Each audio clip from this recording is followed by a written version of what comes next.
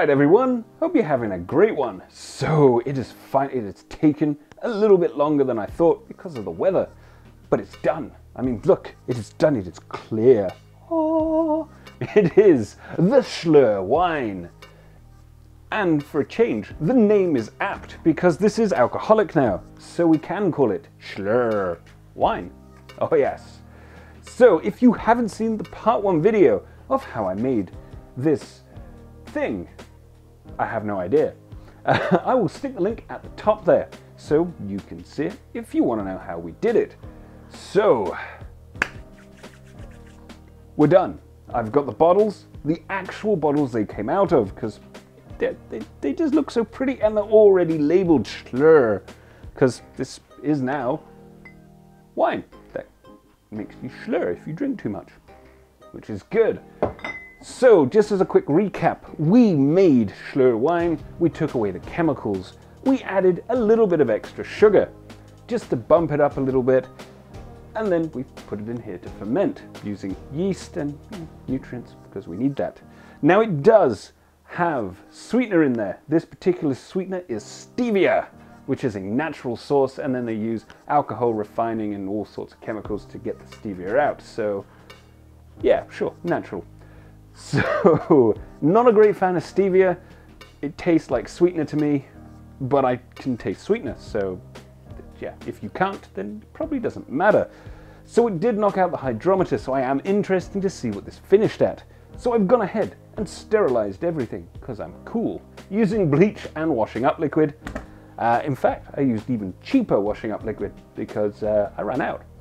So these are sterile, this is all sterile, the siphon tube is sterile, the brewing peg is over there, which I'm going to have to boil because I forgot it, and the hydrometer has been sterilized, and I haven't done my glass because that would just be weird, because we're going to try some.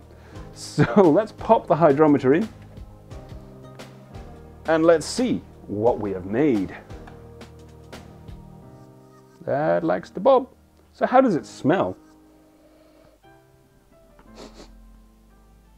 That's interesting. So it has wine-like smells. It smells a bit like a rosé, but it also smells like a young wine. Yeah, it does. It has a blush-like smell, but it also smells like it's freshly fermented, which I'm surprised at because I have really low expectations of this. Seriously low. Haven't seen anyone try it, but yeah. We could have made something good. I'm as amazed as you. So the hydrometer is in, it has stopped moving. And it is reading, if I can find there's the 1 mark. Come on. How is it? When you turn it, it always wants to go where, give it a sharp turn. Yeah, turn. It's still not turning. Oh. So, we expected it not to ferment to dryness, and it hasn't. It's not down at 990. It is actually about 1. Yeah, well, 1.002-ish, you know, because you've got that thing with water. I can't even remember that now. So that is approximately, I don't know, what, 5.5%? Yeah, 5.5. We're going with that. That's not so bad. That means that the sweetener did knock it out a bit by, well, what did I say? 6% I was expecting, and it's 5.5. So it is, yeah, it was about 0.5% out from what I guessed, because no one tells you how much sweetener they add in there, only the sugar. I think they should start doing that. We should have a campaign, sweetener out, sugar in. Anyway, so this is 5.5%. We didn't make it stupidly strong because, well, it's a blush wine. Blush wines are normally not very strong. But still, that's kind of respectable for making a light, effervescing drink. So I'm just going to pop that on there. I'm going to grab the brewing peg and let's just go ahead and bottle it up. So the siphoning has been completed, and from our 5-litre batch, we have our original gallon and a cheeky glass. Now, they actually came out beautiful and crystal clear. Apart from when I pushed the siphon tube all the way to the bottom because I wasn't paying attention, and it sucked up in bottle number 5 a little bit of yeast. It happens, but bottle number 6 and the glass that I poured is yeast free. It happens sometimes. I mean, if you're really that worried, you will do multiple rackings and all the rest of it, but we don't do that here. One and done. Works perfectly well. Worked for quite literally thousands of years, so yeah, go with it. So we have a choice now. These have not been degassed. Now I haven't degassed them because I'm going to be carbonating them.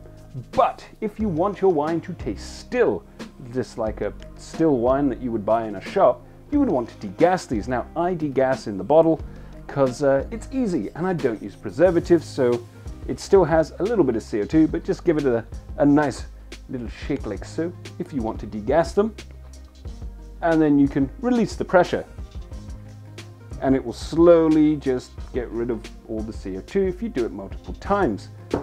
But because we're going to be carbonating these, because they started off carbonated and these are blush wines, so they're usually carbonated at the same time, we don't need to degas them. Oh yes. So we're going to carbonate these with sugar. Just a bit of sugar, and these are 750 ml bottles, and we're just using approximate figures. I'm going to be using half a teaspoon to carbonate these lightly to give you a nice fizz and effervescing on the tongue. Why not? It's blush wine. So basically we're just going to go through, open up the cap, grab approximately half a teaspoon of sugar. So for those people that want to weigh that out, that is about 2 grams, because a teaspoon is 4 grams, and in it goes, like so. Stick the lid on and dissolve the sugar in there, because, well, the yeast needs to be able to get to it. There we go, there's a lot of pressure in there. Put the lid on properly, and yeah. So I'm just going to go through and carbonate all of these bottles, and I'll be right back. So now the moment you've probably not been waiting for, or have been, depending if you're a sadist or not, which is, how does it taste?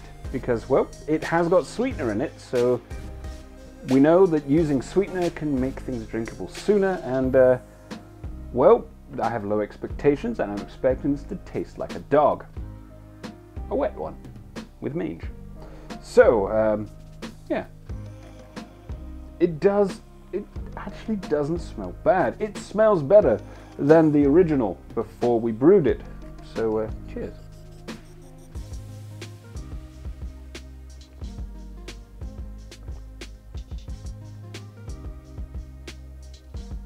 That's not too bad. That's not too bad at all. It does have a bit of a sweetener taste to it, just a little bit.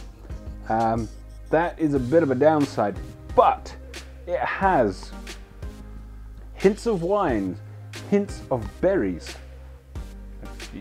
I don't know either. Just go with it. Got a little bit of carbonation because we didn't degas it, but in all honesty, I think that is going towards adding to the flavor of this. It's not a dry wine. It doesn't taste dry, even though it was technically in the dry range, but that's the sweetener, and that is not bad. Considering I had really low expectations of how this is going to taste, this is not that bad. It tastes better than the original, and we brewed it, which is nice. Now that sweetener taste, we could kind of, yeah, something tells me we're gonna have to come back and do this again. But this time, make this like 11-12%, which would really help counteract that sweetener. The higher alcohol will give it that bit of harshness that you would expect from an actual wine to make it taste a bit more like a rosé. But it has berry notes. Yeah, it does. It has berry notes. It tastes like a blush wine. I mean, it tastes like a low alcohol blush wine. A bit like, I'm guessing, like a cheap Blossom Hill wine. Some people like it, you know, it's okay. But yeah, really surprised that this doesn't taste like utter trash. Actually very happy as well, because I have 6 bottles of it. Yeah, so it turns out you can brew shloer. Probably going to have to do a bit of tweaking to it, and we'll come back in a couple of weeks once this is all carbonated and chilled and try it again just to make sure, hopefully with a little bit of aging, because it does need a little bit. Ooh, this could be really, really tasty. I'm as shocked as you guys. Turns out shloer wine is better brewed than it is bought from a bottle. I've learned something new. So on that note, I hope you enjoyed this video, guys. Don't forget to check out some of the other ones, and well, subscribe if you like it. And comment below some interesting things, because, you know, maybe I'll do some. You never know. All right, catch you later, guys. Cheers. Blush wine. Very fancy.